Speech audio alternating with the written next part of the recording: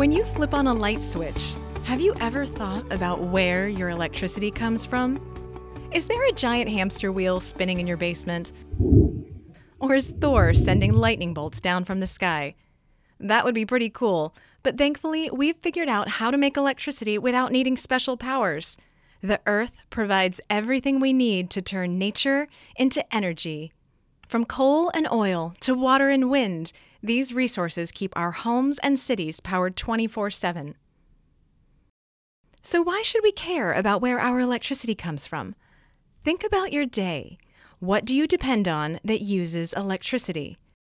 Just about everything. From turning on the TV to drinking cold milk from the fridge, playing video games, or taking a hot shower, electricity makes all of these things possible. Life without electricity would be a lot less comfortable. There are many ways to generate electricity, but not all energy is created equal. Coal, natural gas, oil, and nuclear power plants all make power by burning fuel. This comes at a cost. When you burn the fuel, you destroy it so that it can't be used again. We call these non-renewable resources. And burning coal and gas also releases carbon dioxide into the air. Carbon dioxide is a gas that occurs in nature. It's in the air we're breathing right now. Plants need it to survive. But too much carbon dioxide is bad for the Earth. Luckily, we've also figured out how to harness the power of wind, sunlight, and water to make energy. They don't release carbon dioxide, and wind, sunlight, and water can be used over and over again without being destroyed. We call these renewable resources. Together, all of these are ways that we generate electricity to power our lives. Have you ever noticed any of these types of energy being made in your community? Which of them do you think are powering your homes right now? Did you know that the Pacific Northwest has the cleanest energy in America? And we can all agree that clean is good, right? Our parents like it when our rooms are clean. We like clean parks, and our clothes sure smell better when they're clean. So what exactly is clean energy? Remember how coal and gas power plants burn fuel, which produces waste and releases carbon dioxide into the air? Well, clean energy doesn't do that. Wind power, solar power, and hydropower are all carbon-free, meaning that they don't produce carbon dioxide, just electricity. This keeps our planet and us healthier. So how is the Northwest creating the cleanest energy in the U.S.?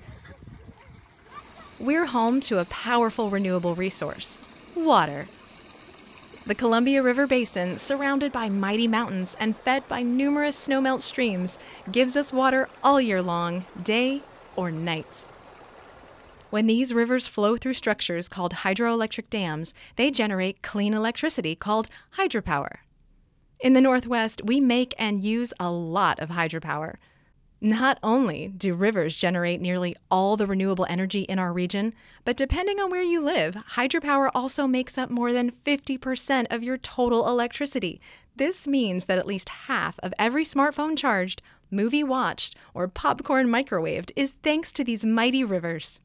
Today, we're going to explore how hydropower starts as a snowflake and turns into the electricity that arrives at your home. Join us as we take you on the journey from water drop to energy watt, traveling from the dam to your doorstep. Here in the Northwest, it rains a lot. This might seem like a bummer when you want to play outside, but it's actually a good thing because water is the fuel for hydropower. Did you know that the Earth has all the water it ever had or ever will have, and that the water you drink has cycled around the globe for billions of years? Crazy, right? That's thanks to the water cycle. As the sun shines on oceans, rivers, and lakes, it heats the water, which evaporates and rises into the atmosphere, where it cools and condenses, forming clouds. These clouds turn into water droplets that fall back to the Earth's surface as precipitation, like rain, snow, and hail. Melting snow and rain then flow back into our rivers and oceans, and the whole process starts all over again. Water is recycled by nature, which makes it a renewable resource. And because hydropower uses water to create electricity, the water can be used over and over again, and that makes hydropower a renewable energy source. So where does the water for hydropower come from? The answer is found way up in the mountains. Snow. When you see snow, you probably think of throwing snowballs and sledding. When scientists see snow, they see fuel for hydropower. Melting snow is the main source of water feeding our rivers, which keeps dams running and our lights on. Scientists pay close attention to how much snow falls in the mountains so they can carefully plan for our future energy needs. Of course, we do have other sources of renewable energy. Wind power and solar power are also available from nature, though they're not quite as reliable as hydropower. We call these intermittent resources because the wind doesn't always blow and the sun doesn't always shine. This means they can't always produce electricity. But because the rivers are always flowing, hydropower is the most reliable renewable energy here in the Northwest. Now it's time to take a trip down the river to see exactly how hydropower is made. First, there's the not-so-secret formula that explains how hydroelectric dams work. Water plus gravity equals hydropower. Have you ever seen a waterfall? Falling water is really powerful. Ancient civilizations like the Greeks figured this out and used the power of falling water to turn wheels for grinding grain and pumping water. Today we use a modern version to make electricity. We call it a turbine. A turbine has blades that spin when water flows over them, like a boat propeller or a pinwheel. In a dam, the turbines are located inside a building called a powerhouse. As water falls from the top of the dam through a tunnel, the pressure of rushing water spins the giant turbine. The turbine turns a shaft that spins magnets past copper coils, and this is what makes electricity. In addition to making electricity, dams also provide flood protection and water for farms. They help big ships carrying cargo travel more easily on the river and also give us places to boat, swim, and fish. You might notice that some dams have what look like big lakes behind them. These are called reservoirs, and they're used to store water for the future. Think of it like a squirrel that stores nuts and seeds in the summer to eat during the winter. Some dams can collect water when it's melting from the mountains and store it to be used later in the year. Hydropower can respond quickly to changing energy needs, like a car that can speed up, slow down, or start and stop quickly. So too can hydropower, and reservoirs help hydropower stay flexible. Say it's a really hot day, and everyone is using their air conditioners and fans. This uses a lot of extra electricity, so the dams need to generate more of it to keep up. Dams can quickly let in more water into their turbines to make more power. When the weather cools down and we turn off our air conditioners, the dams will adjust to create less energy. Hydropower's flexibility makes it a great team player with solar power and wind power. On sunny or windy days, hydropower can step aside to let wind and solar power make electricity. Because the river is always flowing, when the wind dies down or the sun sets, hydropower can ramp up to meet the energy needs of the Northwest. It's kind of like a sports team. One person can't score all the points alone. It takes everyone playing together and helping each other out to win the game. Now that we know how hydropower is made, let's take the final leg of electricity's journey to reach your doorstep. From the hydropower dam or other power plant, transmission lines carry electricity over long distances, sometimes hundreds of miles, to reach your neighborhood. The metal towers holding up these wires are more than 100 feet tall. Think of transmission lines as energy superhighways. It's like when your family goes on a long road trip and they take the highway instead of the small streets. The transmission grid is so powerful that it can carry electricity between states and even across the country. From there, the electricity travels to a substation. The electricity is high voltage when it arrives, meaning it's too powerful to be used by our appliances and electronics. At the substation, the electricity is changed into lower voltage power, so we can use it in our homes. You've probably driven by a substation in your neighborhood and not even known the important work happening there. The energy then travels along distribution lines that you can find right outside your door. Distribution lines are smaller than transmission lines, and the poles are shorter and usually made of wood. Sometimes the lines are even buried underground. Instead of an electricity superhighway, think of distribution lines as the smaller streets in your neighborhood that you drive to get to school or maybe the grocery store. Finally, the distribution lines connect to your house, where the electricity flows into your outlets and light switches to power your TV, refrigerator, and so much more. An important note on safety. The electricity that travels on power lines is awesome, but it's also dangerous. Never climb on transmission towers, power poles, or nearby trees.